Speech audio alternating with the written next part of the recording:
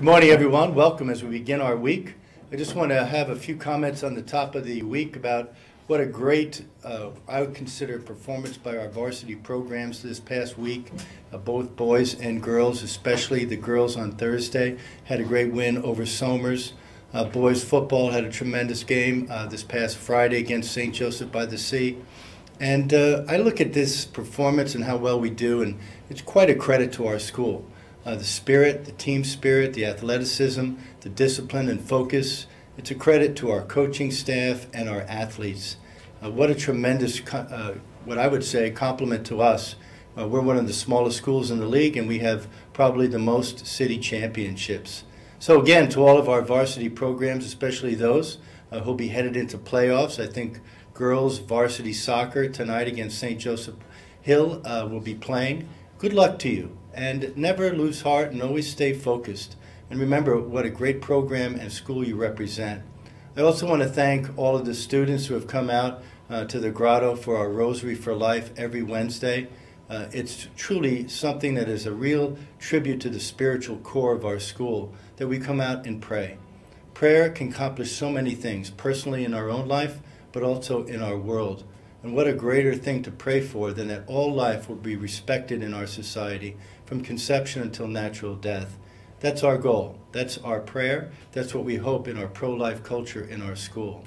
So we're having a great fall season. We're off to great things as we roll into this particular end of October and starting into November.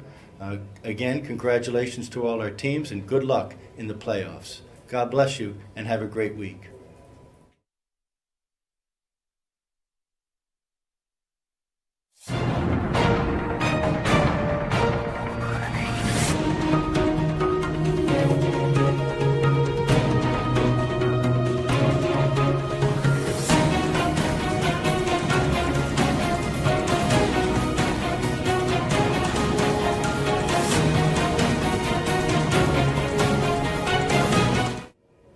Good morning. Today is Monday, October 22nd, F Day. I'm Markela Neoyfitides. And I'm Cameron Crane. And this is Kennedy Live.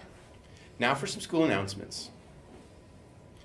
If any clubs would like to talk about their clubs on Kennedy Live, please email kennedylive@kc.org.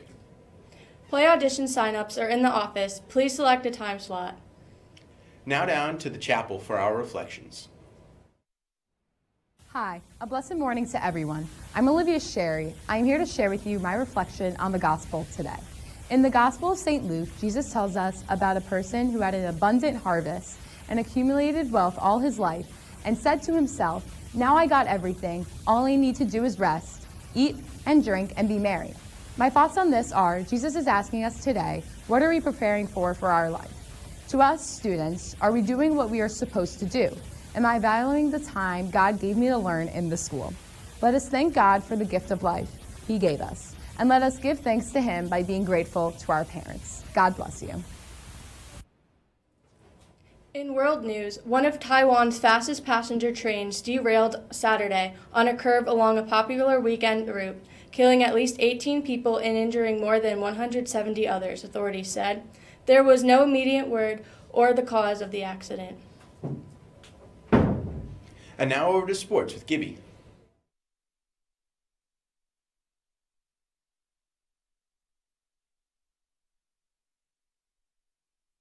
Good morning, Kennedy Catholic Sports Nation. I'm Gibby with your sports. Girls varsity soccer has a home playoff game today versus Hill, 6 o'clock start on the turf. Women's tennis, congrats to the team on a great season.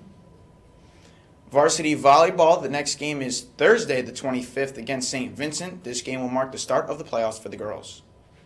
Boys varsity football beat St. Joe's last Friday 37-34 in overtime. Brendan Lebich hit the game-winning field goal. Also, go vote for Miles Proctor for Low HUD Player of the Week. That's all for sports. Now back over to the anchors.